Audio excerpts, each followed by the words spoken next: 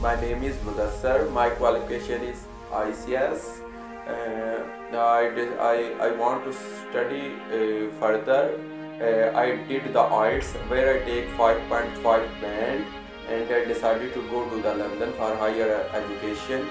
A person gave me a fake visa and he take 8 million rupees and he run some elsewhere. So after that I decided to go to the Greece, and I run from Pakistan and come in Greece, and where I started the work.